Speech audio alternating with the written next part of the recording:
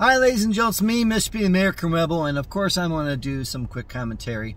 And you know, many times it comes spur from me and my wife's arguments, or not arguments, but disagreements about some things.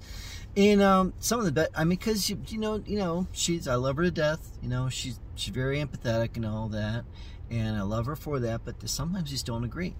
Well, apparently, you know, we ran into one thing. She was looking at my TikTok videos, you know, my joke videos, and of course, she doesn't look at them that much for the main fact that, you know, she doesn't want to agree with my jokes, and you know, but then, you know, it's like everyone else. She wants to see what the heck I'm gonna say.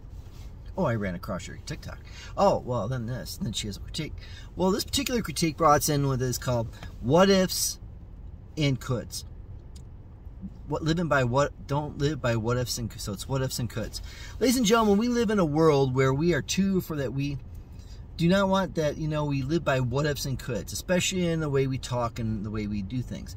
You know, what spurred it was basically I had a whole bunch, I had a very funny video of Americans in Iraq, Americans represented by a bunch of raccoons in a dumpster, and the Democratic Party of Washington opening up and getting ready to give us their garbage or what's left over.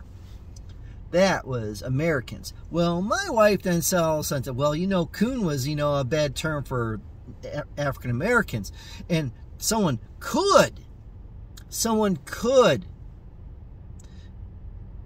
I said, okay, what's their problem if someone could? And then she went off on it, and you know, I just told her, listen, we can't live by, and I said, you know, what happens if it's I there? I said, well, you know, if you know, I take it that you're offended. But my point is that, you know, no matter what word is there now, what ifs and coulds are things that are different, are things that are basically assuming or assumptive. They haven't happened yet. And we're going to go more into this in the next one. But when you go what ifs and coulds, why do we live with what ifs and coulds? They've never happened. What if I don't get another job?